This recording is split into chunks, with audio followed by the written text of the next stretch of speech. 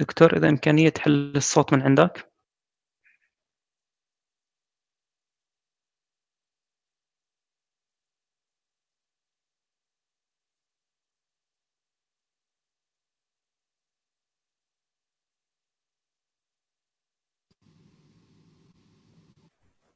دكتور أيمن الصوت مش طالع.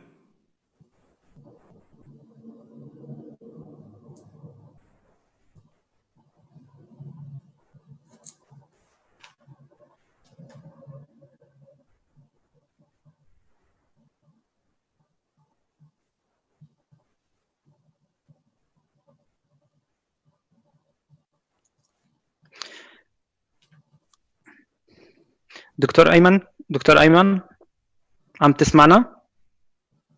الصوت عند حضرتك مش طالع. إذا في إمكانية بس تفتح المايك.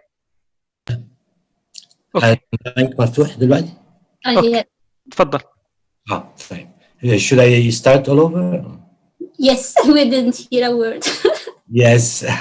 Well, welcome again, everyone, both on Zoom and social media, to this year's Arab Graduate Students Conference organized by the Arab Center. And I am particularly delighted to welcome back, I should say, Asmaa Essakouti, who is one of our very own. Asmaa finished her MA in Comparative Literature at the Doha Institute for Graduate Studies with a thesis on the genealogy of voice, the book of those who have no book. And before arriving at the DI, Asmaa actually had also obtained her MA from the University of Moulay Ismail in Morocco in Arabic literature with a thesis on metafiction and the question of pleasure.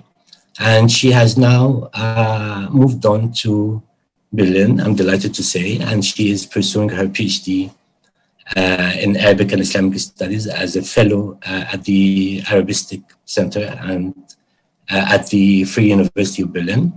And Asmaa's research interests focus on questions of translation and untranslatability, as she will tell us today, and of course on comparative literature and on particularly on questions of fiction and narratology and voice as well. Asmaa will present for about 30 minutes or so, after which I just have a few brief comments.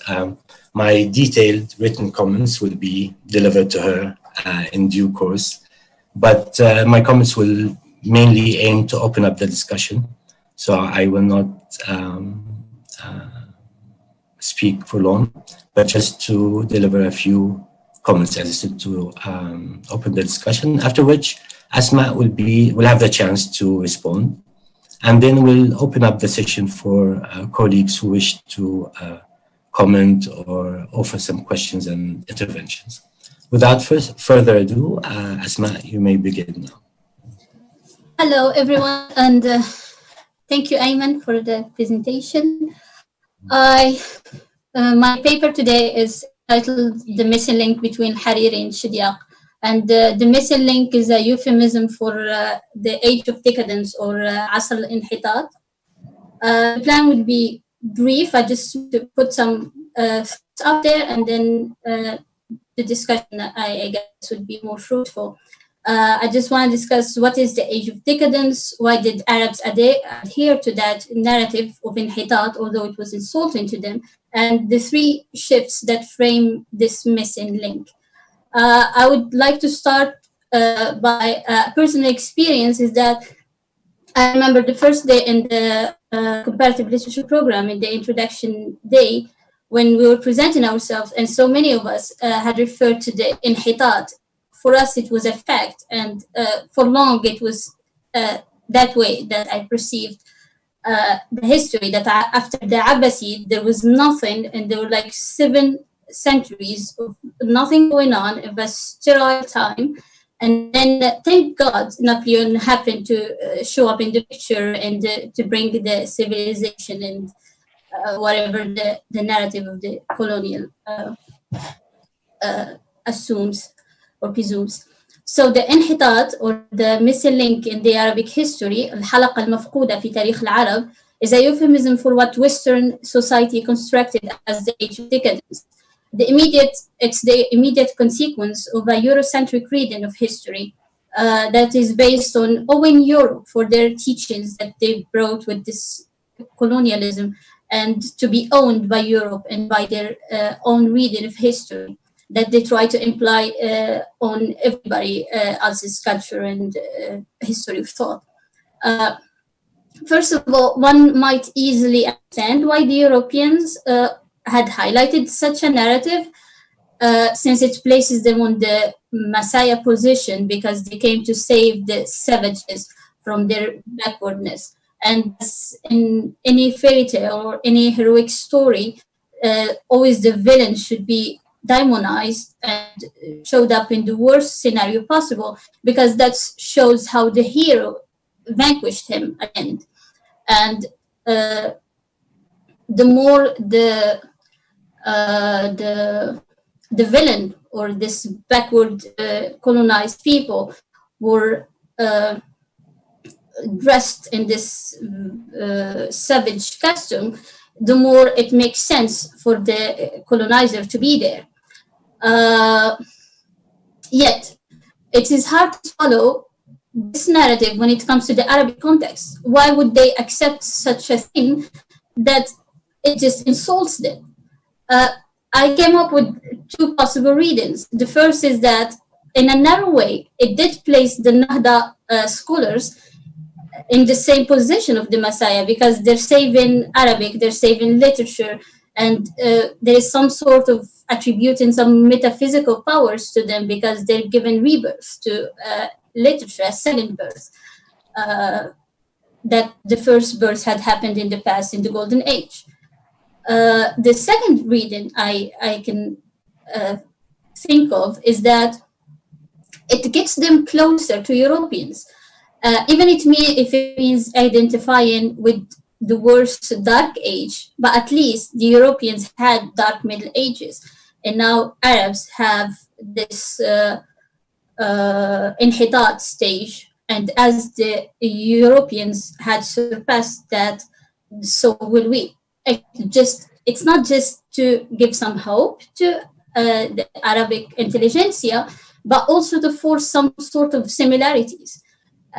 We'll see an extreme case of that with Taha Hussein later. But before that, I would like to start with Ernest Renan and his lecture in Science, where the main point was that Arabs are incapable of thinking because of Islam that makes their mind narrow, and because by default of their minds and their race. He also claimed that Arabs had no achievement of their own. They just invaded white territories where people of different races happened to be more intelligent, and they took advantage of that. And he claimed that all the philosophers that we call now Arab or Islamic, only Al-Kindi was Arab. What else?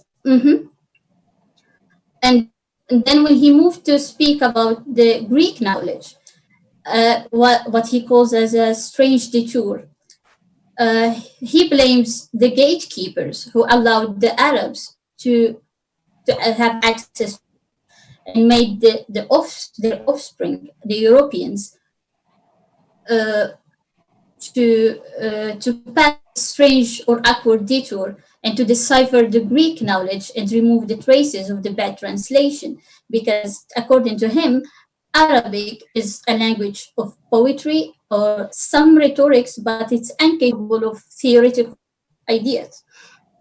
He said, I would quote him, if only the Byzantines had wanted to guard less justly the treasures that at this moment in time they hardly read. From the 8th or the 9th in of the Pisarion or Lascaris, the strange detour would never have been necessary, which Greek science arrived to us in the 12th century, Syria via Baghdad, via Cordoba, via Toledo. So this is the Orientalist narrative that Arabs are incapable of thinking because already their language is purely sensual and physical and cannot both this theoretical meanings. Al-Jabri had at some point got some of that, but let's not jump forward. It reminds me of how George Orwell understood language in his novel 1984, where there was the Big Brother government was trying to put this new dictionary with this less words, because less words means less ideas. And Jabri too had some sort of the same understanding that the less language we have, the less theoretical ideas we can come up with. But before Jabri, let us stop with this Taha Hussein, his book مستقبل الثقافة في مصر, and I find this book very, very irritating. The main thesis is that the Egyptian mind in its own core is a European mind. It has nothing to do with the East. It has nothing to do with the Far East because we don't speak the same language. And he said that it's impossible to comprehend Chinese or an Indian. But then when he came up to get rid of the Near East, he found a bit more difficult because there is similarities of religion and of language. And then he came up with the political union, that political union is impossible between two countries of the same backwardness. But I don't know what he's thinking about political union. Is it this colonizer? If he's better, then it's okay to have this political union. I don't know what is going on in his mind. But I would like to just to quote this brief citation. I did not translate it.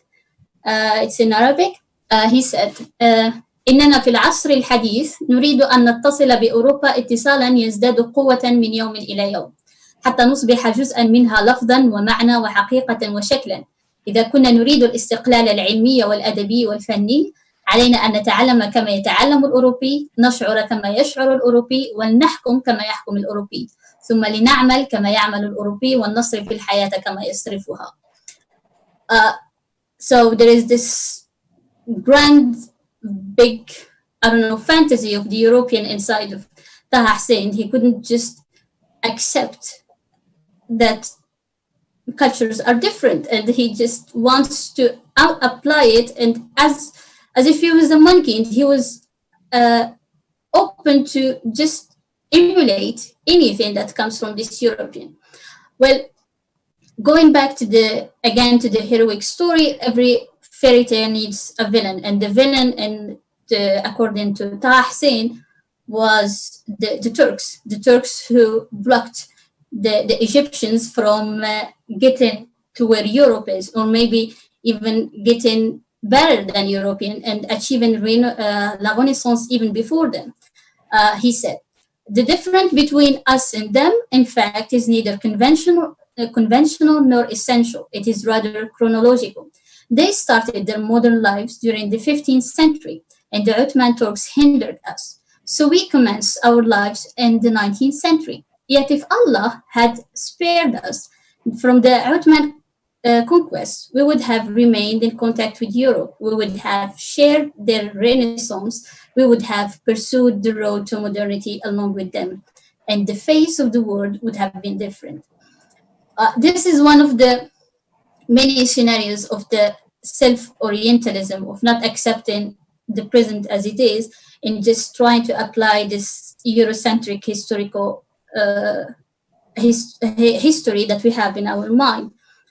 Same goes in translation. Arabs still, until now, blame Matta ibn Yunus for mistranslating tragedia and commedia into madh and them, and they say in every introduction or translation of Poetic of Aristotle until now, we always find this blaming of Mata ibn Yunus and saying that we could have had theater 700 years ago. So it's always this, we don't want this, and it's retrospective, it's remorseful, and I don't know, too many adjectives in my mind. Going lastly to Al-Jabari. Al-Jabari could be described as more of a critical when it comes to his approach to the inhitat. Yet he repeated the same notion of not only the inhitat, but also the Arab mind. And I found it weird because this notion of mind or al-aql al-Arabi was already put to actually underestimate the Arabs and to prove that they were compromised mentally, and any attempt to make it differently, I think it's sort of self-uttering within our own discourse. So the most interesting part for me in Al-Aql Al-Arabi is his discussion of Al-Aql Al-Bayani. So Al-Aql Al-Bayani, which means literature, grammar, rhetorics. And for Al-Jabari, it's not that inhitat started happening with the Sage of Baghdad or with the Turks as Taha Hussein, but way before that, with the period of data collection or Asr Tadween, when we picked this nomad Bedouin illiterate Arab, and then we placed him as a point of reference to get our language. And for him, he again did the same as Renan did. He actually started his argument by stating Edward Sapir, and that our language forms how we see ourselves and how we see the world. And claiming that and pointing to this illiterate Arab who makes our language ahistorical and purely sensual and incapable of any theoretical thinking, he claims that us now, we're incapable of fathoming what is a theoretical idea because we are still stuck with the language of the Arabi inside of us. He then added two other epistemological systems, which are Al-Aql Irfani. To him, it was Sufism and hermeneutics. He considered it irrational and removed it from his argument. And then the third one was Al-Aql Burhani, which was science or theoretical thinking. But again, because he was obsessed with this European in his mind, he just projected the situation and could not see and claimed that science was always in the margins of this scene. And I will quote him in Arabic. He said, إن العلم العربي قد بقي من أول الأمر حتى نهايته خارج مسرح الصراع في الثقافة العربية، وبالتالي فهو لم يدخل في أي علاقة مع أي طرف من الأطراف المتصارعة فيها، لا مع الدين ولا مع الفلسفة، وإنه لما له دلالة خاصة في هذا الصدد أن تخلو الحضارة العربية الإسلامية مما يشبه تلك الملاحقات والمحاكمات التي تعرض لها العلماء، علماء الفلك والطبيعيات في اليونان القديمة كما في أوروبا الحديثة بسبب آرائهم العلمية. والسبب في ذلك واضح، وهو أن مثل هذه الأفكار كانت تقع على هامش الصراع، فلم يكن الصراع في الثقافة العربية الإسلامية من أجل هدم تصور للكون وبناء آخر كما كان في أوروبا، حيث كان الطرفان المتصارعان هما العلماء من جهة والكنيسة من جهة أخرى، وإنما كان الصراع في الثقافة العربية صراعا أيديولوجيا سياسيا بصورة مباشرة. So I would agree with the last sentence that it was actually political, because if we see the periodization of the Arabic thought, we would see the Abbasi, the Umayyad, it's always about which dynasty was ruling. But before that, to claim that the science was never wanting or just engaging in the fight to to reconstruct the word just because they weren't in any trials, just as it happened in Europe, then I think it's just a projection. These are the three illustrations that I wanted to point out before going to the last point, which is the three shifts that occurred during the missing link. So the first one is am I on good time? Because you're not saying anything. No, good time. Still out. So it will take like just 5 minutes. Okay. The three shifts, the first one is chronotopic, concerning first the calendar.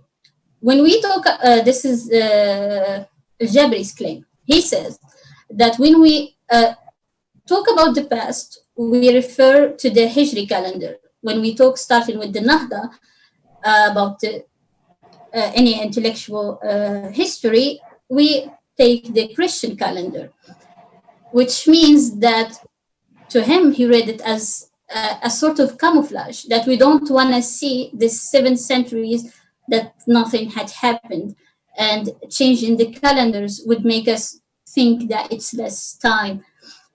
I think it's also a change of models, because we're not referring to a sacred age anymore, or to the time where the Arab powers were actually in power. And now we're taken to the European one. The second half of this chronotopic shift is the change of the gaze. We're no longer looking at the east, but we want to go to the west. It's obvious in the maqamat, because in maqamat al-Hariri, the hero goes everywhere, but it's always within the Islamic dynasty. They always speak Arabic, that's why he gets the money from them. But with Shidyaq, it's the hero suddenly in Europe, and he happens to be in a very weird situations, like when he wrote this panegyric to the queen, and she did not give him any money, although he did translate it to English. But because he missed that, he did not translate the literary conventions that in England you don't pay the poet. But anyways, this change of gaze was not always voluntarily, because in Egypt, for instance, Ali Pasha was sending this commission, and he was monitoring them. I found this interesting letter that Ali Pasha sent to Tahtawi, because in 3 months he did not send him any detailed report about what did he learn in Paris, and he was really angry. I would quote the letter. He said, "We have received your monthly reports, and the schedules where the period of your study is recorded. But the schedules that cover the last 3 months are garbled, such that we have been unable to determine what did you learn in that period. Despite your being in Paris, the wellspring of arts and sciences, judging from the little you have accomplished during the interval, you have little enthusiasm for learning, and this realization causes us great distress." I don't know, it's like some kind of employer just blaming his employee for not getting the sense of his practical job that he was asked to do. The second shift is a stylistic shift. It's from the takalluf to the simplicity. That al-maqamat was just language playfulness. It did not actually articulate any information, but it just wanted to dazzle and beguile the audience. But with the Nahda and with modernity, they were asked to be simple and to just articulate the information. Al-Bustani in the 19th century has this blaming tone of when addressing the intellectuals of his time, because they were still within the takalluf. And then he said, "Is it appropriate for a man to turn a language that was rather a medium and a gate for sciences into an end in itself, wasting the entire life in front of the entrance, contemplating the gate's exterior engravings and ornaments, although he's positive that behind the threshold exist valuable old and new, beguiling and captivating masterpieces. Of course, here implicitly, the Europeans are the ones who crossed the threshold and got to the simplicity into the information and science, and we are just looking and contemplating at the beauty of language within this takalluf tradition. The last shift, I call it the Ahshi shift, because it does resume everything of these three shifts, that we moved from translating to Arabic because it was the lingua franca of back then, into translating from Arabic and wishing that we're going to be read as a literature, world literature.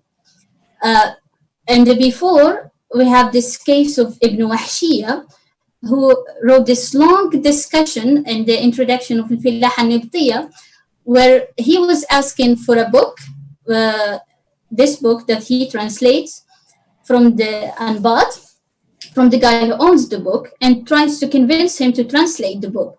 But the guy says no, and that we only, and that our ancestors asked us to just keep our knowledge between us. And then Ibn Wahshiyya argues that they told us to just keep the religious part, but share the scientific part. The interesting part is that this book was never a translation. Actually, Ibn Wahshiyya wrote the book, but just because the conventions of his era was that everybody was translating and to give some importance to his book, he wrote it as a translation, and he put the whole discussion. And the most important part that he was arguing in the introduction, that he wants to translate the knowledge of his people, the Anbat, into Arabic because it's lughatun nas, because everybody will read it if it's in Arabic. Well, then after... Asmaa, you have about 5 minutes, not to interrupt you. I have one last quotation and then it's fine. So after the Nahda, we have a totally different position with the Mikhail Nuaima, when he said in Al-Ghurbal, let us translate. The beggar begs when he cannot support himself by the work of his own hands. The thirsty man begs his neighbor for water when his well dries up. We are poor, though we brag about our abundant wealth. Why then should we not attempt to satisfy our needs from the abundance of others which are available to us? Our wells have no water to quench our thirst. Why should we then not obtain water from the wells of our neighbors, which are not forbidden to us? We are in a stage of literary and social development in which we have become aware of many intellectual needs. These needs were never known to us before our recent contact with the West. We don't have a sufficient number of pens or brains to satisfy these intellectual needs. Therefore, let us translate. I think this quotation just briefs in a very concise way everything that I've been saying, that it's the West, they have enough brains and pens, we just the beggars, and we're waiting for them to actually share what they have, because we're backward and decadent and we cannot get out of that. We actually see it as a part of the identity of the Arabic history. I think I'm gonna shut up now. That's it. Thank you very much, Asmaa. I think this was a brilliant glimpse of your larger project, actually. Before I start, as I said, I will keep my comments mainly to try and delineate or articulate certain areas of engagement, which is precisely what you're doing in your project as well. But before I start, I wish to alert colleagues and participants who are with us here on Zoom to, if they so wish, to begin to send their comments after I'm done through the Q&A function on the screen.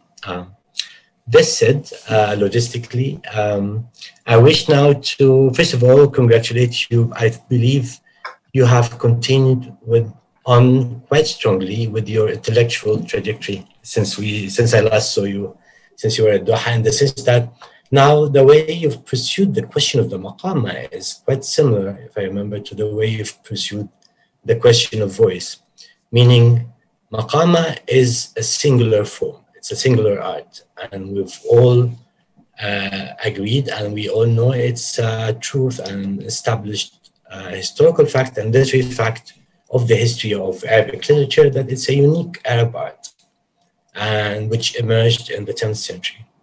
And this art is almost in its own right inimitable in a way, even though it is uniquely marked by the fact that it's the major art of Arab prose practices that has never ceased to be produced and composed throughout the past centuries. This said, I wish to, as I said, your talk gives a glimpse of the larger project. So what I wish to, which I believe constitutes quite a crucial intervention in how we begin to rethink Arabic literary history, or the literary histories of Arabic literature, and also to begin to theorize from within Arab thought as well. And Arab historical, linguistic, and cultural experience. So therefore, very much enacting what you're preaching in a way, because which I will point this out, what you have tackled as the missing link was not clearly an attempt to reproduce or tackle the old traditional approach of what do we do with Asr al-Inhitat as a period of stagnation. Of course, we now have a whole range of revisionist historiography that rethinks this question of Inhitat, both from a general historical point of view, general historiography, but also from a literary historical point of view. Now, this said, I see three areas of intervention that are quite crucial. And of course, you're welcome to correct me and elaborate when you respond to the comments. The first area is critical theoretical, and it is the question of untranslatability, which runs through the project, which I think would be good to elaborate a bit more on untranslatability. It's not a concept, it's a hermeneutical practice, and it constitutes one of the most recent advances in rethinking the languages of philosophy, but also rethinking theoretical approaches to world literature and to different linguistic and cultural histories and experiences. So it is a specialized mode of approach, which is critical theoretical and largely hermeneutical. So it's good to indicate, of course, or explain in the beginning also that it does not denote the impossibility of translation, but mainly to engage hermeneutically at a certain juncture, at a certain border, whether it's the border of language or culture or geography or time as well, time periods. And in this case, it's quite significant that you chose to focus on the maqama. And as you indicate also in the paper, you've chosen specifically two moments. We know the maqama started around the 10th century and Hariri a bit later, but it's still an extension of that moment, historical moment of translation. Yeah. And then the 19th century again, which is a key moment of translation as well. So two things are happening here simultaneously. It's rethinking these historical moments through the form of the maqama itself, through certain key defining aesthetic aspects of what constitutes the art of maqama, which are language, style, strangeness, or the encounter with strangeness. Hence, you also focus on the question of encountering the other. The two moments, almost you read them as moments of encountering otherness and somehow, sometimes directly, sometimes indirectly or implicitly, you put forth the argument that it's the practice of the art of the maqama that captures best, or that can articulate or embody or demonstrate the complexities of this encounter with the other, in a way. So on translatability, I think it'll be good to elaborate on it more as a specific. I had to remove it from the project. Pardon? I had to remove it from the project because my supervisor did not accept it after a year of struggle. Now it's about strangeness and space, language, and the character. But what happens is that your interpretive approach is, of course, inspired by that. Yeah. You begin with the question of periodicity, with the question of thinking the periods of literary history and thinking the Nahda as opposed to what was constituted by the experience of modernity as Turath, as the past, in a way. We have to place an origin in the past. It's a glorious origin, but it falls short of the present moment, in a way. So, and this is the first, one of the first areas of debate on translatability, which is the question of what we call Eurochronicity. Yeah. So the questions of this kind of thinking in periodization that's completely a Western informed model, and that's teleological. It has to lead to the present moment, which by definition must be a European present moment. You know? And what I found quite inspiring is the way you've tackled or articulated how Arab historical thought seems to be also quite spatial. We think of centers, we think of Baghdad, of Cairo, of Rabat, and so on. And this constitutes our historical consciousness in many ways. And part of the shift of modernity is to transform all of that almost quite violently, restricted to a temporal thought. Basically, the molds of 19th century historical consciousness, which is linear fashion, teleological, developmental, evolutionary, and has to deal with or comes from the present moment or the struggle with modernity, which is the struggle of Nahda. But Nahda itself is an untranslatable concept, time-wise, right? To begin with. So it's already there. And I think it's quite integral to your approach as well. Because the question of rethinking these moments, you're not trying to rehearse the old debates over the periods of Arab general history or Arabic literary history, which has, as we know, restricted the maqama as simply a precursor and not so developed precursor of the art of the modern novel, basically, which is one of the major deplorable results of the period you've tackled as well. And of the thinking of some of the key figures you've critically handled in your paper, and I quite agree with your position all the way on Taha Hussein or Al-Jabari or Salama Musa or Al-Aqad or Mikhail Nuaima and so on, because they were really in their own historical moment. This was their struggle. But our struggle right now as literary scholars has to be different in a way. And the way it can be different is by rethinking through the singularity of the art form itself, which is the way I see it. So we can read these historical moments by or through the uniqueness of the art of the maqama itself on the level of language. It's not just a rhetorical practice, it's actually an experience. An experience of the world, and it's a vision as well. And it was an answer to the spirit of that time. Everybody was looking for these stranger characters. So exactly, you were trying to articulate some sort of misfit with their immediate reality. It's just not that they would just using saja or just language dealer. I think there is more of a humanistic aspect to it. Exactly, and it is the form that is tied to expansionism. in some ways to Arab expansionism. So it really is an artistic mode of encountering new realities, and which is why I think it has never disappeared from Arabic literary history. It has always been there, and not simply as a rhetorical practice or as a practice of the best that Arabic can offer as the language. The shameful Regardless part, of the critiques, sorry.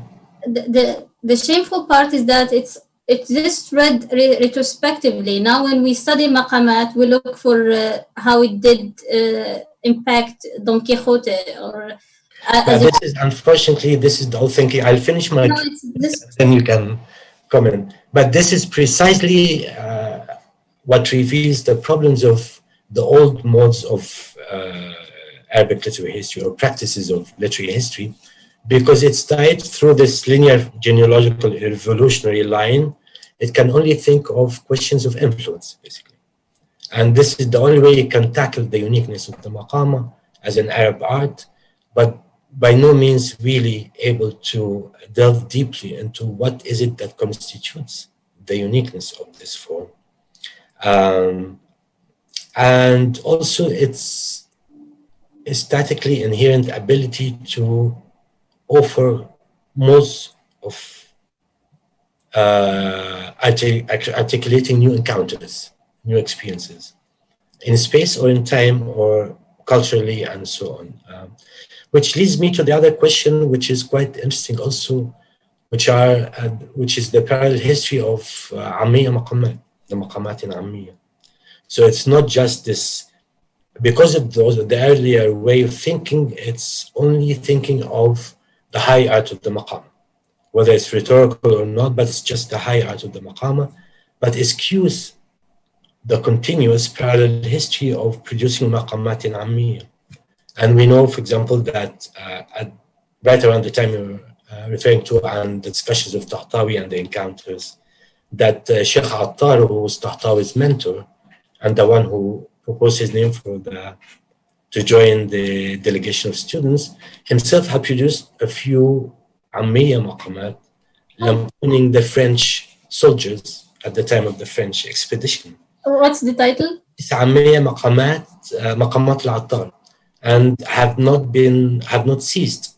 And we have some present day brilliant examples in Mauritania and in Somalia. I have one classmate who's working on the maqamat in Nigeria. They're still writing them now, and it's a way to prove that you have high standard Arabic. That's the last thing they achieve to actually But write. that's what's interesting, but it makes us rethink the question of language in the history of Arab thought, basically. Mm-hmm. So through this unique singular art, we begin to, through your project as well, we are beginning to rethink Arabic as a language experience, not just as an art or as a sacred medium, or the early critiques that it was bringing down the level of Arabic as a sacred language, the language of the Quran, to the level of everyday connivance and charlatanism and conning people and so on, which was one of the early critiques. But there is a mode of capturing artistically through language sensibility new realities or new experiences, which I think is quite an important, also significant potential of your project as well.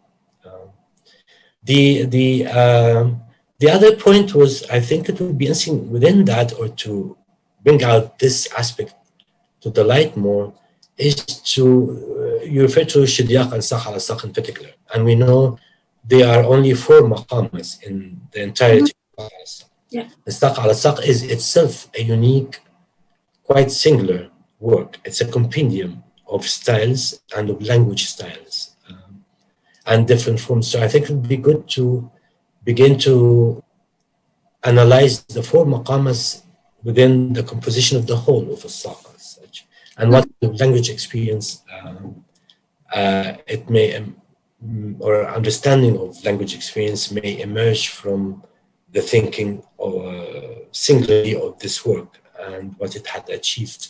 Yeah. Opposed to your comments on تقليص الإبريز, for example, and the obvious strictures from within which Tahtawi had to produce. I think I'm approaching the end of my allotted time, but I think the project has brilliant potential on a critical theoretical level, on a formal level as well, rethinking questions of style, language, and strangeness, and space and time as well. And of course, on the level of taking us away completely from all historiography, whether it's general historiography or literary history and the thinking of periodization, while doing that through generating a heuristic tool or an analytic hermeneutical approach that is being developed or generated out of the singularity of the maqama as an Arab art, in a way. So I think it's very exciting. Thank you. I wish you almost impossible. But worth the undertaking for sure. Yeah, but it's just because all the reference, everybody who's studying them, it's just they're looking for the origin, how did it start, and looking for the influence, and it's very hard to find like a little thread to follow afterwards. So fingers crossed. Fingers crossed. So if you have any quick comments, and then we can open it up for colleagues and participants if they wish. No, I have Wish to join us.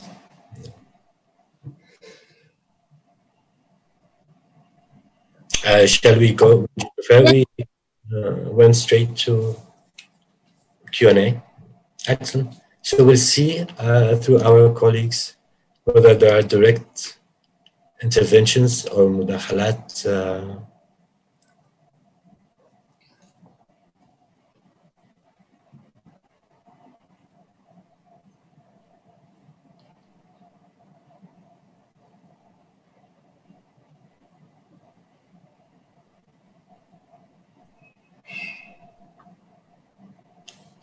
هل هناك أي مداخلات؟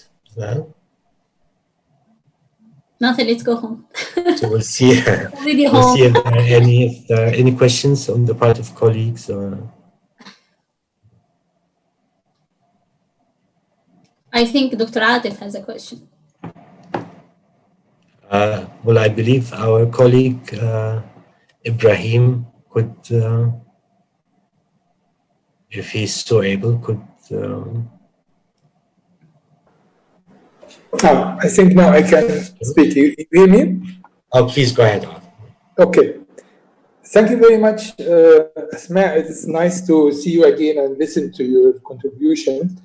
I have a small question or idea.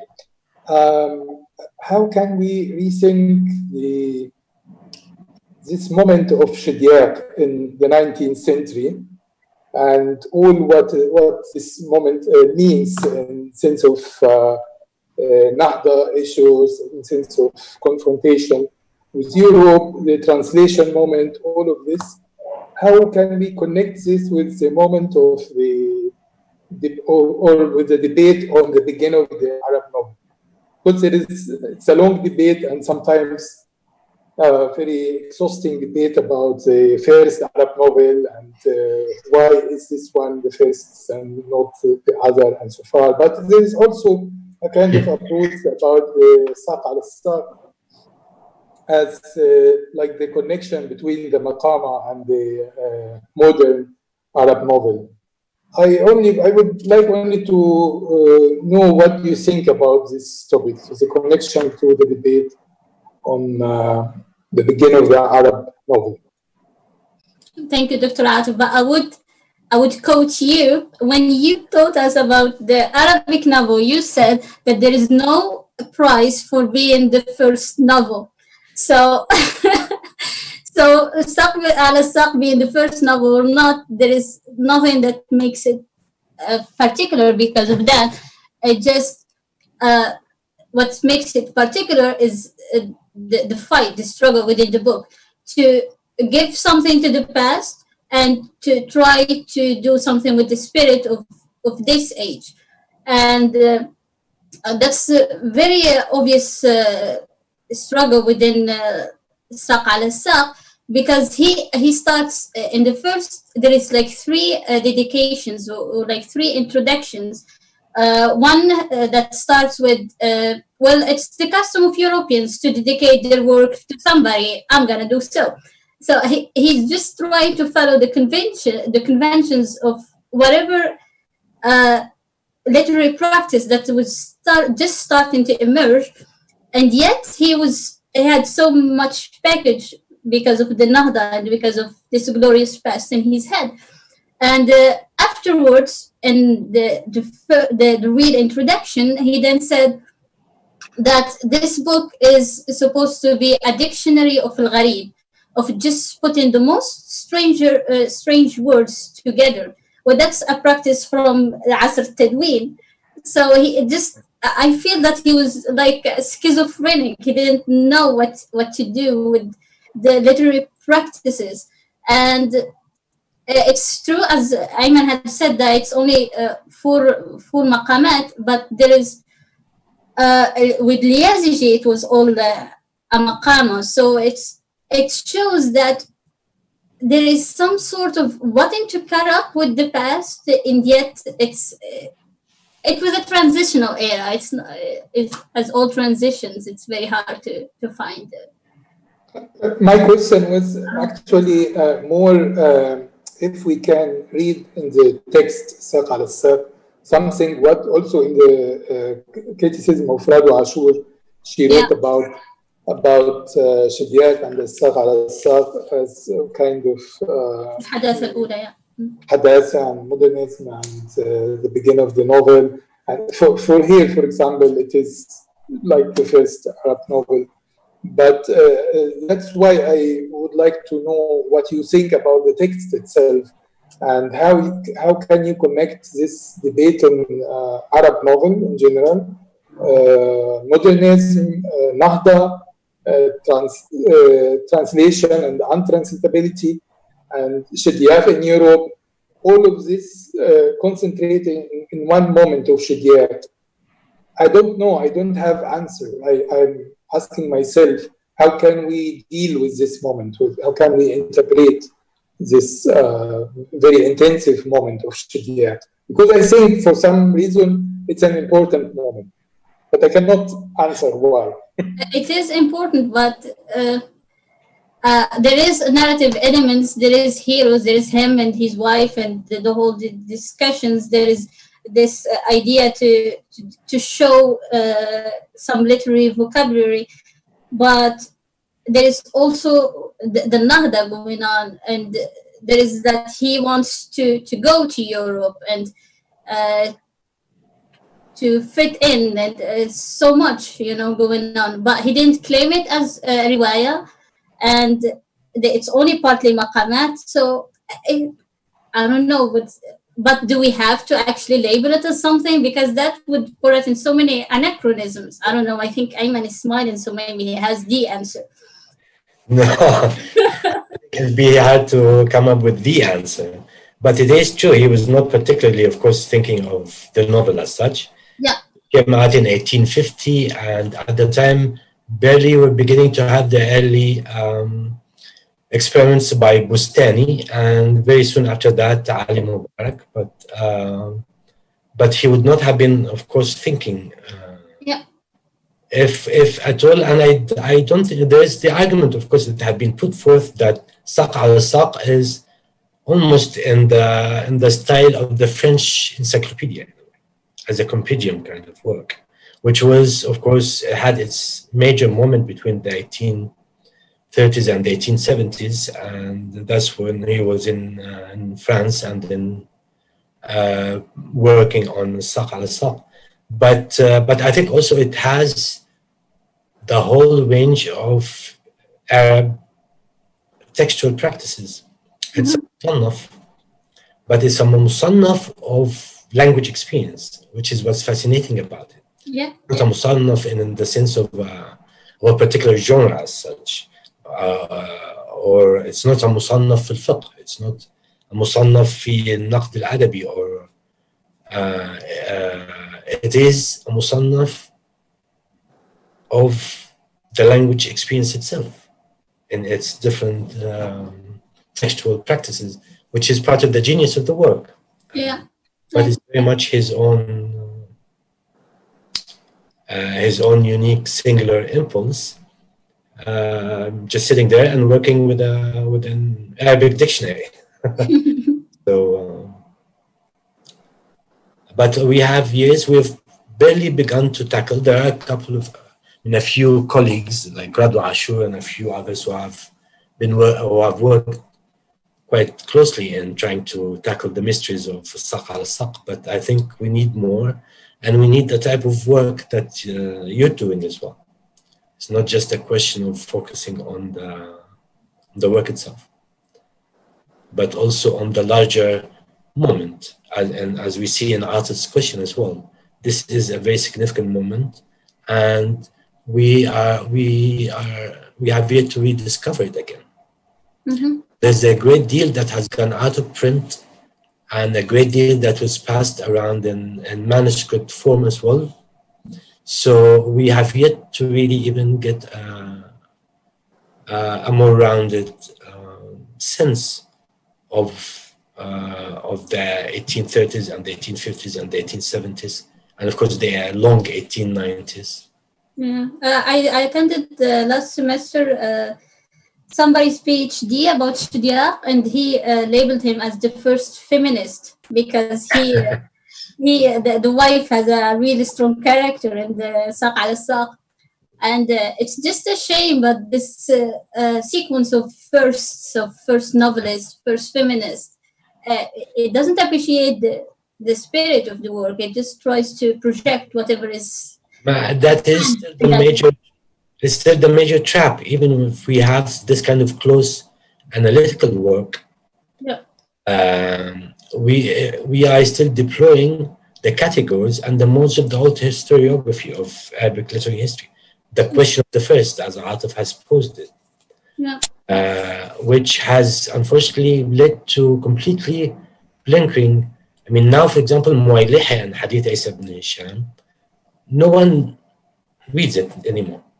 It's only part of literary history as this hybrid creature in between the maqama and the novel, and no one reads it.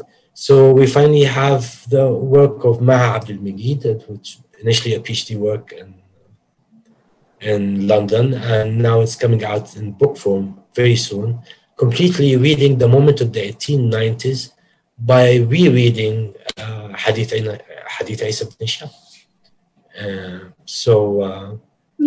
That is still the challenge and the trap. True. Oh, the other day I was working on Tawabi' wa Zawabi', and whenever I look it up, and okay, this is about Tawabi' wa Zawabi', and then it influenced the Risalat al-Ghufran, and Risalat al-Ghufran was, and there's nothing about Ibn Shuraid anymore. So it's a shame.